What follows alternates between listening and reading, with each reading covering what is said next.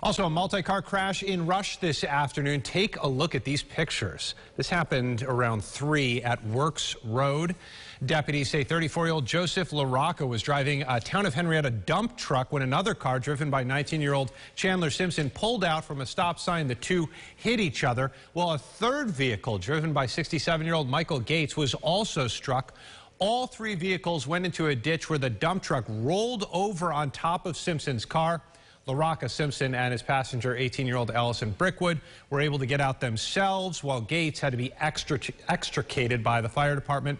All 4 people are expected to be okay. Police do not believe that drugs or alcohol played a role in all this.